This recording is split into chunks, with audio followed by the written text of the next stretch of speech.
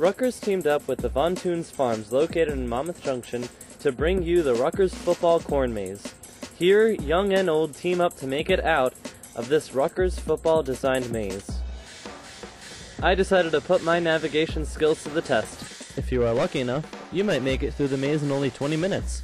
However, most get lost for over an hour in this 3-mile maze of twists and turns. Did you have fun in the maze today? Yes. What was your favorite part? The questions? What was the hardest part?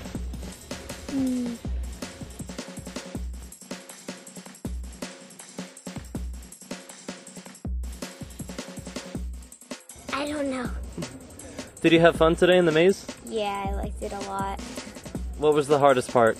I think the trivia questions were really hard, and also there were a few turns that we probably shouldn't have made. It's kind of tricky with all the circles. What was the best part of the maze? I liked all the conundrums. They were fun to figure out. The maze uses various cornundrums, which is a play on words, to help guide wanderers through the maze. For RUTV, I'm Santiago Melli-Huber.